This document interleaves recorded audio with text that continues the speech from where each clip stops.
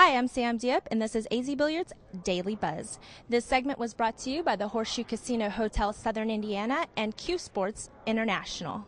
We're on day 8 of the 12th annual Derby City Classic, and we have another new champion crowned. Charlie Williams has taken the 14.1 straight pull challenge, and we have all the highlights for you right here. In the AccuStats Arena, fans were treated to a complete day of straight pool. The top 8 players with the highest runs advanced into a single elimination bracket. In the first round, Mr. 400 John Schmidt and Stevie Moore showed us some slick straight pool moves.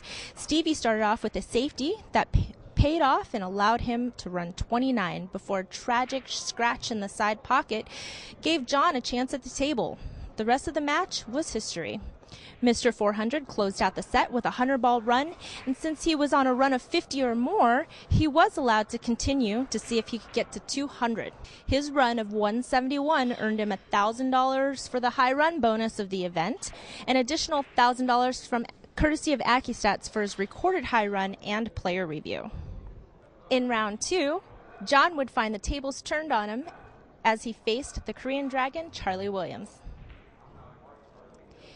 The match started slowly, and high runs were anticipated.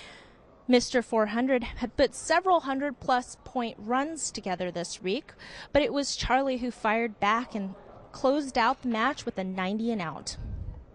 Charlie worked through several tricky situations to take that match, and that would secure him a seat in the finals. The finals featured the German Marksman and the Korean Dragon. Surprisingly, there were no exceptionally high runs, and quite a few safeties and fouls were exchanged. Nerves seemed to be getting to both players.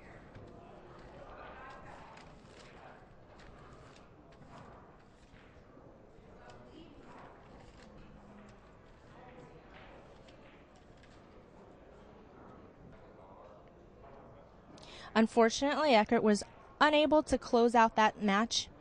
Charlie Williams came to the table to pocket the last 2 balls, making it 100 to 90.